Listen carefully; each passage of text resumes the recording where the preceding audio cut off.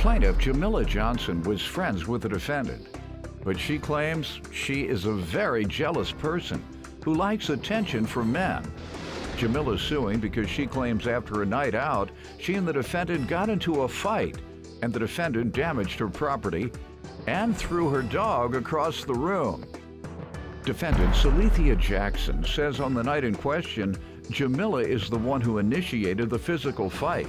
Salethia claims the fight ended with Jamila pulling a knife on her, and she's countersuing because in the midst of the scuffle, Jamila rips Salethia's wig off.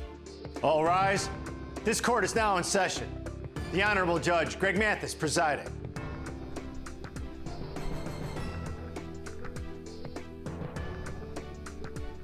You may now be seated. Start with you. So I met the defendant about a year ago at a mutual friend's party, and I noticed that she loves attention. We'll go out to the club, and if like one of her male friends will compliment me, she'll roll her eyes or just give off a completely different vibe. That's a lie. Well, there it is. And anyways, so she's very jealous.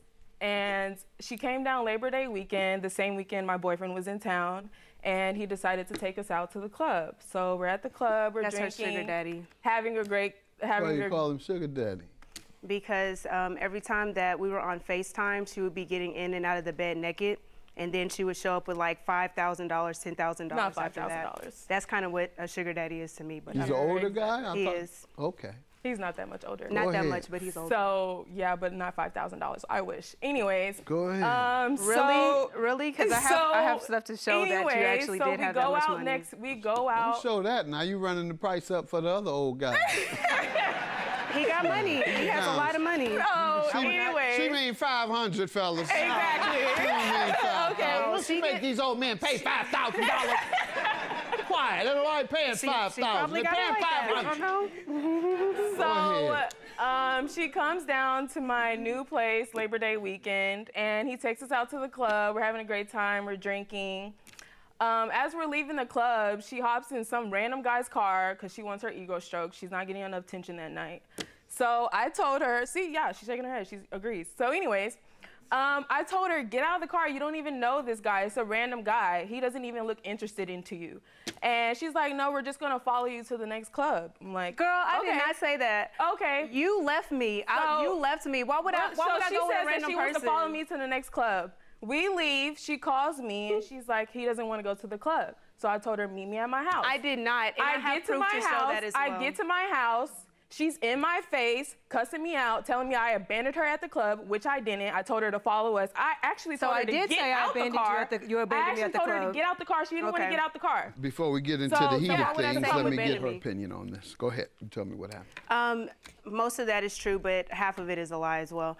The day it started before, whenever we went out, we had a lot of fun, and he took us out. We had an amazing time, and I told her that I was ready to go home because I was tired. I'm getting older. I get tired.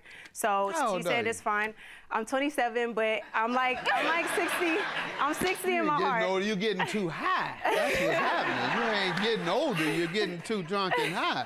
That's probably, yeah. You were smoking that weed half the night and you are tired. Out by 10. Yeah, you're out by 10. I'm the drinker, she's the smoker. Anyway. Go ahead. But so whenever we made it back to her house, I was under the impression I was gonna stay and sleep in her bed because that's all she has. We're talking about this incident or typically? The day before that led up to this situation, he came in the bedroom. She handed me a blanket and she told me to go to sleep outside on her floor. And I stood there and I was so shocked. And then she told her dog Taz to come out there with me. What? I was like, are you kidding me? Okay. I was like, are you kidding me? You're really gonna make me sleep on the floor? I was too drunk. You have a couch? She don't have nothing. I didn't have furniture at the time. I just moved like a month. And then, so why you gonna tell me to come up here? Furniture. He actually bought me furniture that weekend. You're a big liar. You know $5,000 he can't give her furniture. How a man giving her $5,000? Thank you. Thank you. And this woman came by furniture. Okay. So anyway, Go ahead. So Playing the after that, game backwards. after that situation happened, I went and I fell asleep in my car. Came back the next morning. They were still cuddled up in a bed. I went to church and then I came back. I wanted to talk about the situation, but I just felt some type of way. And so I drove around for like 2 hours. I have text messages. I have text messages. Yes, you are looking for furniture. Yes, after the fact though. That was after. Did you all make her sleep on the floor though? This is what happened. We're about to leave the club. It's 3 in the morning. I give her my car keys and my apartment keys. This is the night before. This is the night before. And I told her, okay, go home. If you're tired, we'll stay and he'll take me home. Got it? I get to my house. I'm calling her, blowing her up. She slept in the car outside the strip club. Okay. So she was going to sleep in the car. And mind you, it's 4 o'clock in the morning, almost 5. So the sun's about to come up. Yeah, sleep on the floor. We're about to crash.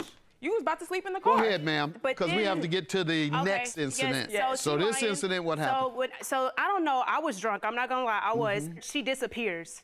She straight disappears. And so I go outside, yes, looking for her. I was directly in the front. This dude has a Jeep Wrangler, super nice car. I love it. It's a very beautiful car. So I say, hey, can I go in ahead and see what your car looks like and stuff like that? I was standing right here. His car is where she is. We're having a conversation. As the conversation is going on, I'm looking for my friend. He's talking to me as regular conversation. He literally goes and opens up every single door, including his trunk. And he says, let me show you around. So then he's showing me around the car. I do get into the car. I'm sitting in the car. I have 1 foot out of the car because, yes, you're right. I do not know this man, but I'm still looking for my friend and I'm entertaining myself at the same time. Okay, she pop up out of nowhere. Where you been? And stuff like that. And I was like, where have you been? And so she was like, we're about to leave. She was really drunk. We were drunk. Long story short, I come back to our house finally, and I'm sitting there. She said she was there already. She wasn't there. I get upstairs. I'm sitting by the door like this. She comes and she's drunk and she runs around the corner. And like right when she gets right here to me, to the door, she's like, B, you don't get in the car with strangers. And so after that, I got mad. I started yelling. We started arguing and stuff like that. She gets closer to me. I get closer to her. She pushes me. I muffed her. And then after that, we start fighting. I forgot I used to be young one time because I'm sitting back here. What? She got in the car with a guy just because he had a fancy car outside? And I forgot that's one of the main things we did in our 20s. That was our main object. Give me a beautiful car because the women will come and get in there with you the time you meet them. Because that was part of that youth culture. So I understand. I was doing some work in Atlanta for a few months, and a couple of times I went out, even at the restaurants, they'd have the men would be out there sitting. I mean, they are fabulous in Atlanta.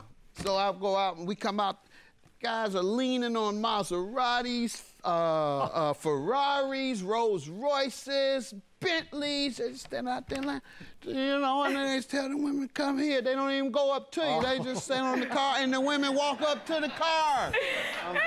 And they sit outside the restaurants and the club, have these $200,000 to $300,000 cars, just be leaning on them, right? Right. And the women walk up to them, right? Yeah, you know they do. I saw them all that. They just walk on over there. All right, I just wanted to tell you, I do understand. We didn't have that type of money back in the day. We tried to get a $500 car to impress the women. These guys got $500,000 cars, and they don't even talk to them. They just sit back. You see what it is. Yeah. Now you can keep walking, or you can come on over here. If you don't come, one will. That's Look at it. See, that's true. See, no, I know it. Oh, yeah, I don't think I know what's happening out there. The judge ain't as square as y'all think. I know a lot. All right. So you tell me about the fighting so we can see who's liable for this damaged property. Yes, we get to my house and she's actually in my face. I tell her to step back, get out of my face. You're in my home. You don't disrespect me in my own home. So we're just going at it, arguing, and then she did muff me in my face, and then we started fighting. So after we fight, she starts tearing up my property. She throws my 50-inch TV, my vase, my jewelry box, all my perfumes that were on my dresser. She just slides it all off. She throws my little 8-pound dog across the room like he's a rag doll, like he did something to her. So I'm telling her, get out of my house, get out of my house. She won't get out of my house. So I have to go to the kitchen and pull a knife on her and tell her to get out of my house. She finally gets out. She's like, I'm gonna call the police. Go ahead. I'm gonna call the police too. You saving me time. So the police gets there. They write down everything that's broken, all the damages. I have pictures of all the damages that she did right here, and the police report. What did the police do about it? They just took down the information, and then that was it. Did you try and press charges since you're suing her? These are. Did you try and press charges? No, I didn't press charges. Why? I just didn't see the need to. I was going to sue her, so. Ma'am? How did the attack start? Who attacked who first? That's the issue.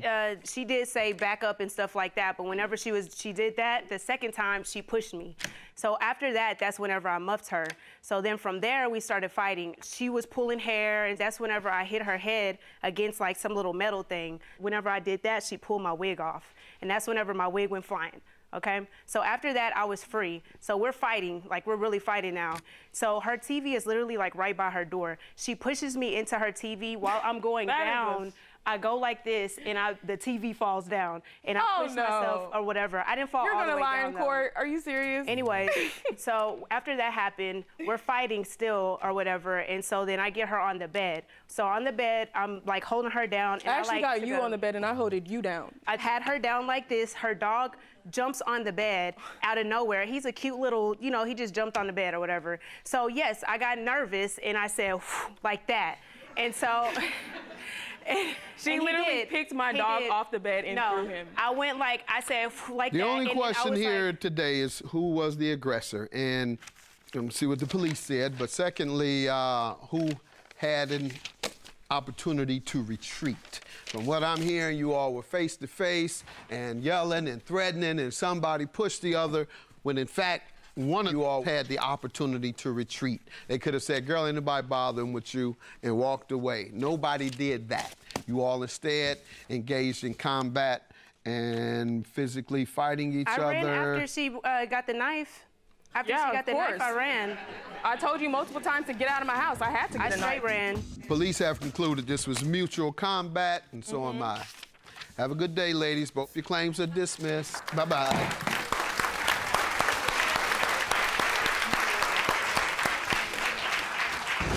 She picked the fight with the wrong one and lost.